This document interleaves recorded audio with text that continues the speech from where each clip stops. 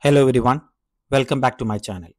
Today I am going to walk you through a step-by-step guide on how to use Stellar Migrator for Exchange to move mailboxes from on-premise Exchange server to Exchange Online and vice versa.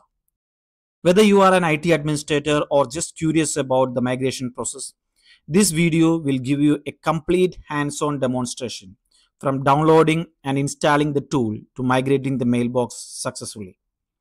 Stellar Migrator for Exchange also offers a free trial which lets you migrate up to 2 mailboxes for free, and all you need to do is register to activate your trial and start migrating those 2 mailboxes at no cost.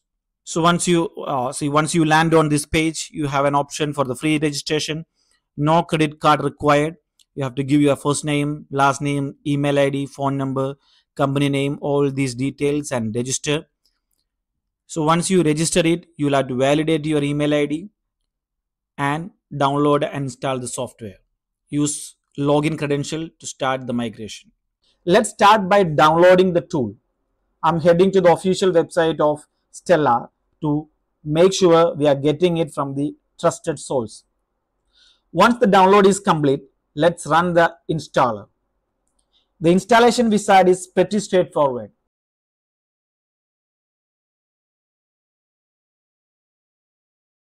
Click next and accept the license agreement.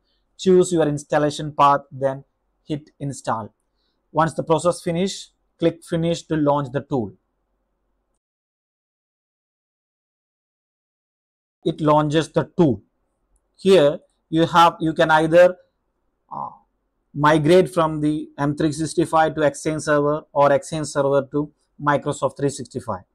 In this demo, I select to migrate Exchange Server mailboxes to Microsoft 365. I provide the job name as job 2.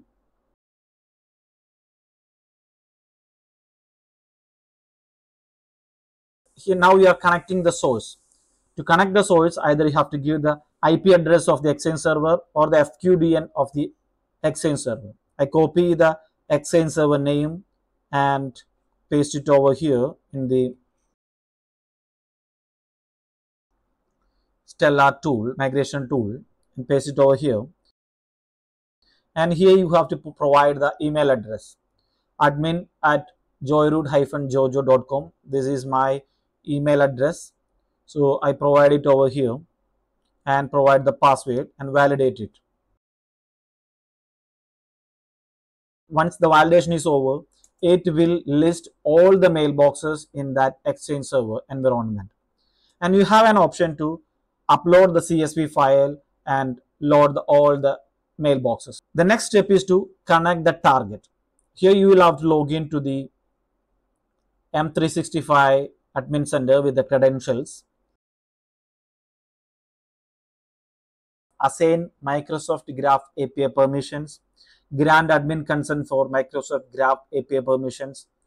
So in fact, we are connecting our Exchange server to, we are building an API permission. We are building a bridge between Exchange server and Microsoft 365. So it may take some time.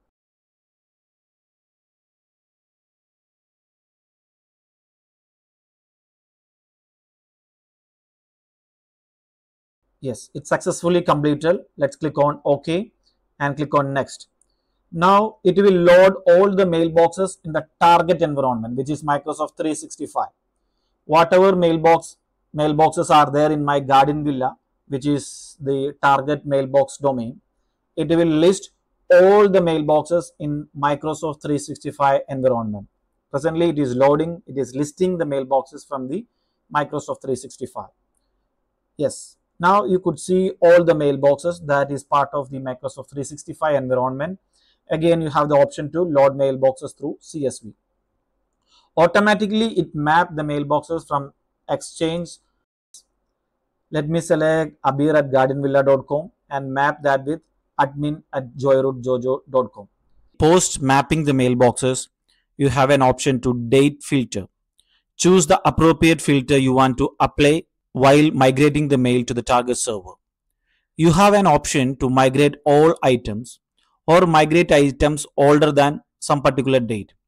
If you want to migrate items only the old mails which is from 2023, only those mail you want to migrate, you have an option to migrate that, or migrate items not older than some particular date, which means you want to migrate the mails only from this year mails you want to migrate, you can do that.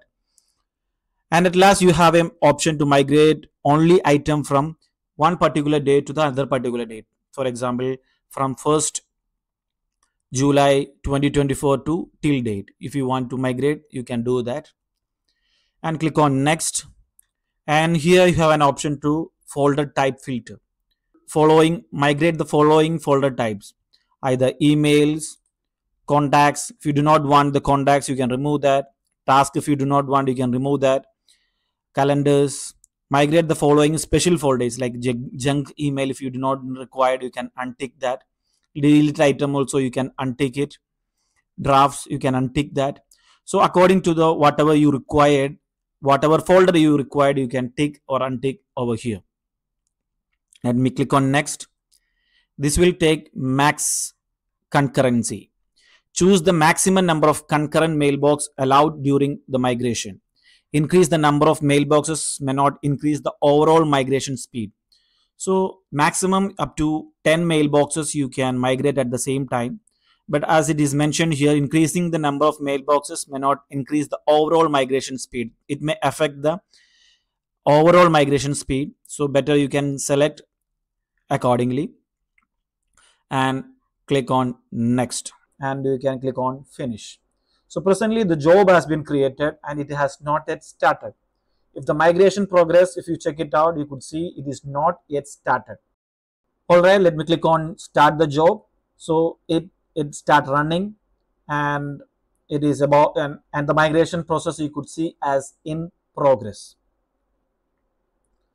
Slowly, item by item, it gets start transferring from on-premise to Microsoft 365. Calendar, contacts, calendar, birthdays, and all the items it start migrating to Microsoft 365. It may take some time. The time depends upon the size of the mailbox. If the mailbox is huge, then it takes time accordingly. As this is a test environment, I do not have much email. The size is very less, so it may not take much time to migrate.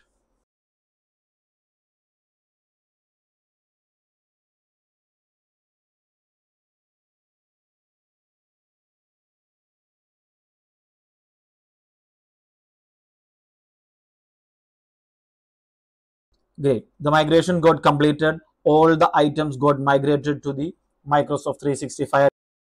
Now let us log into the 365 admin user, which is 365 user, mailbox user, who is Mr. Abir at guardianvilla.com.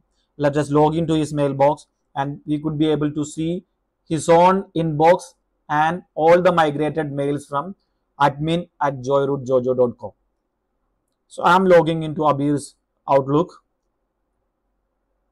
So in his Outlook, we could be able to see all the mails from joyroute-jojo.com, which is admin at joyroute-jojo.com, and at the same time his own inbox mail. Yes, here you could see the mails from Jijo, Janet, Murali. These are the Joyroute-jojo domain, which is on-premise domain users, and their emails. Let's check Rajesh K's email. You could see it is sent to admin at joyroute-jojo.com. So that is how you can easily migrate mailbox from on-premise Exchange to Exchange Online using Stellar migration tool. In conclusion, Stellar Migrator for Exchange proved to be reliable, user-friendly, and efficient tool for mailbox migration between on-premise Exchange and Exchange Online. I really like how it simplifies the entire process with its interface and step-by-step approach, making it accessible even for admins who are new to the migration task. If you are a new admin, you do not have much idea, even it has simplified for you to act The performance was stable and ability to migrate multiple mailboxes in batch saved a lot of time. Overall, I would say this is solid choice if you are looking for a hassle-free migration experience. Definitely worth considering for your Exchange project. That's it. Thanks for watching this video. We will meet in the other video. Till then, goodbye.